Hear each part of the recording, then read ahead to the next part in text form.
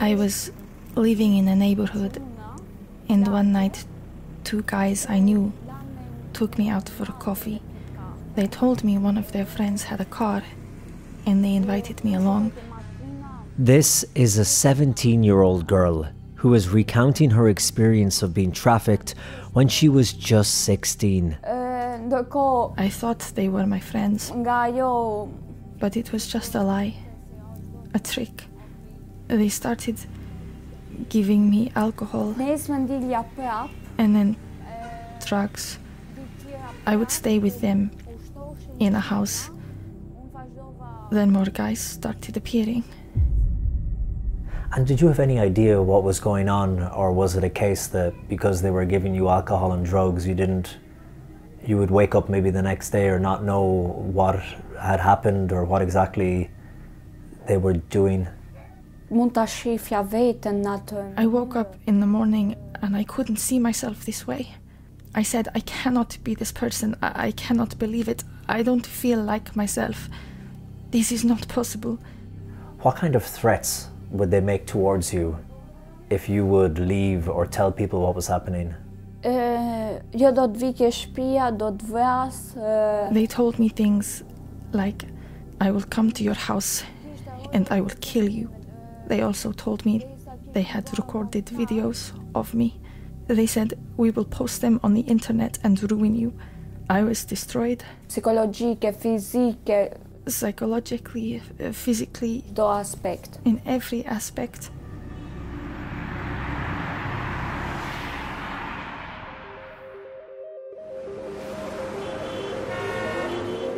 The number of trafficked people in the world is increasing. Figures from the United Nations estimate that there are around 40.3 million people trafficked in the world today. They're trafficked for labour, marriages, babies, organs, and sex. Very few are detected and rescued, only around 1%. And it's in poorer countries like Albania in Southeast Europe that many girls and young women are tricked into leaving their homes after they meet a boy who promises them a better life abroad. They are wooed with presents and a better life, a job in Italy maybe, and let's get married and let's go together and let's make a better life. So this is a long-term project. So a boy would pretend to maybe be for a year. In love with the girl, absolutely. Gain the trust of the family. Do you think she's a part of a ring of traffickers in Albania? Sister Imelda Poole is a religious sister. Her order of nuns, Mary Ward Loreto, work to rescue and rehabilitate victims of human trafficking. To hear that a human being has been so treated like a dog, like meat on the market, is just incredible in civilization today, you know, when we know better. But unfortunately, there's a cold heart around in the world. The problem of trafficking is rooted in poverty, and Sister Imelda is bringing me to visit the home of a young woman called Aurora, who lives with her grandmother and her niece in a small town.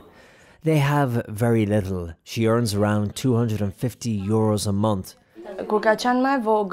And she recalls to me a time when strange men followed her sister outside of school. They followed her and took pictures of her. They wouldn't leave her alone. They suspect that they were traffickers, looking for their next victim. These stories have become all too familiar for Sister Imelda, who has been working in Albania with trafficked victims for 16 years. What are the methods that the traffickers have for keeping them in their hold? One of them is that they become afraid of their trafficker because of the massive abuse and the threatening and blackmail, that they will be found. There is nowhere where they cannot be found. They beat them, they also drug them.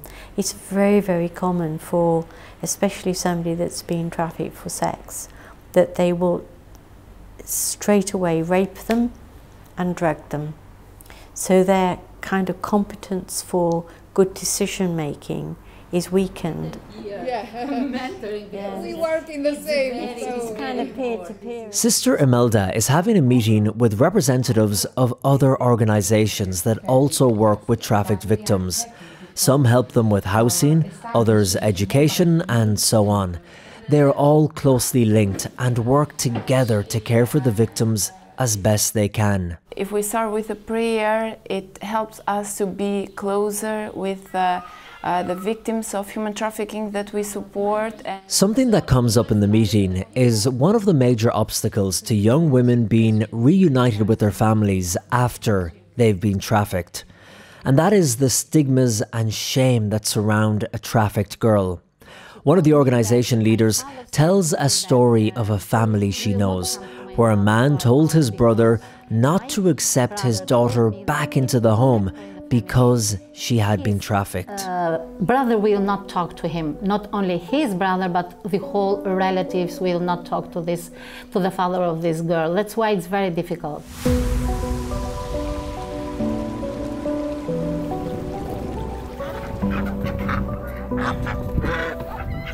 To better understand the honour system in certain Albanian families, I've come back to a rural village and I'm sitting down with Anna Stacchi, who is the CEO of the Mary Ward Loreto Foundation. We have in these areas a very strong sense of honour, and the honour, it's usually related to the purity. She has to go virgin to her husband. In these families or in these areas, honour it's the more important thing, the most important thing.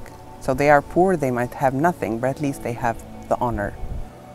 And she knows that. And it's very hard because that is used also for their continuous manipulation or coercion into exploitation, because she doesn't have anywhere to go now. It's so sad, isn't it, that for most of these girls they can't go back to their families, the ones they probably need the most. Yeah, it's never an option. Traffickers can be broadly separated into three groups. There are the international gangs, large, powerful and well connected. Then there are the local gangs working in the rural areas and low income parts of the city. And over the course of the pandemic, more victims are now being sold online on the dark web. The sophistication of the traffickers is getting more intelligent. The gangs of traffickers are getting stronger. Because they get more money from human trafficking than drug trafficking, they would have been the leaders in the drug trafficking and also weapon trafficking. And why is that? Because nowadays, with more sophisticated detection equipment and processes, it's harder to traffic narcotics and weaponry, but maybe easier to traffic human beings. Well, I think it's to do with greed and the money. You can sell a gun once and it's gone. But a human being you sell over and over and over again, and you get a lot more money. And then there are the individual traffickers, who can even sometimes be family members, prostituting their very own children. Sister Imelda has come across a number of these cases. But the women that you met, is the justification for just the dire poverty? And yes, it is. It's means to an end? Yes, it's a means to an end. It's like the mother selling the baby, for sex trafficking, the child, little child. How could a mother do that? But the excuse or the argument will be, I'm feeding 4 other children. This one will suffer, but I'm feeding 4 other children. It's a vicious cycle. Dire poverty and hunger can make moral lines become more blurred, and then the victims become numb to the pain.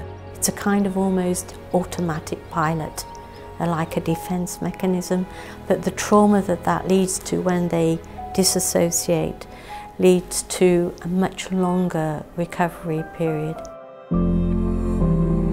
In another part of the capital, Tirana, there is what's known as a social club for young women who have recently been rescued from trafficking. And today, there are around 10, roughly aged between 16 and 20 years old.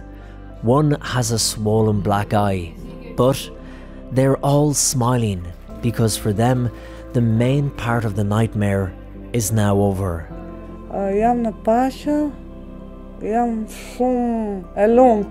Now I am married and I have a child. I would like to say to all the girls who might experience something similar to have the courage to speak up. So a message to girls all over the world is that everything that has happened is in the past. The first time you experience abuse, report it. Actually, there's always tears in a person's life that works in this, and I'm sorry. And many do make a life, you know. So it's a journey of a year, 2 years, 3 years or more, depending on the trauma that the person's experienced. But you can live in hope for these young people. And for Sister Imelda and the others at Mary Ward Loreto, that hope is that someday they live in a world in which there's no longer a need for organisations like theirs. What is your dream? Your dream for the trafficked person? Oh, my dream for a trafficked person is that they find joy and peace in their heart.